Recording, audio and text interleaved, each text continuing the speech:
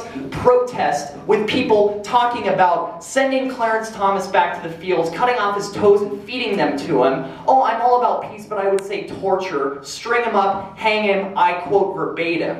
No outrage about that.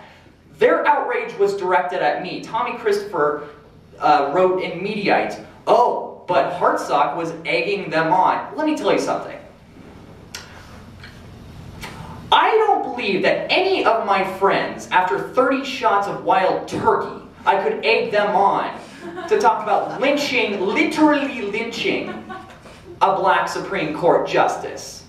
So I don't know what kind of people Tommy Christopher hangs out with.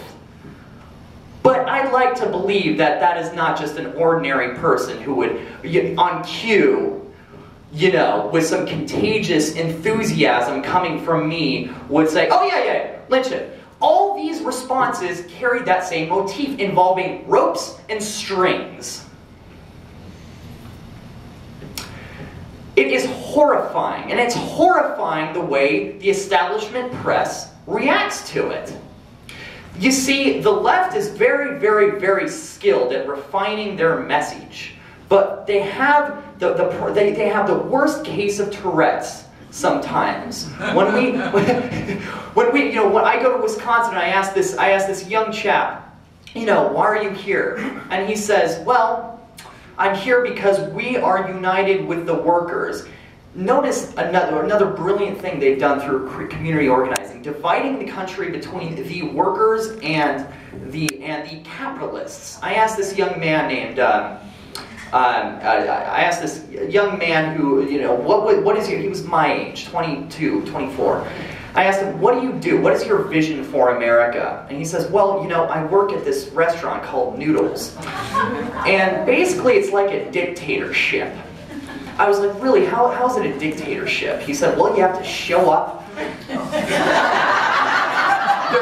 You're told what to cook, when to cook it, and if you don't do it right, you might be fired. And I said, okay, so Noodles being a microcosm of America, how would you change if you and your workers got together, organized, what would be your vision, how would you implement it? He said, well, we would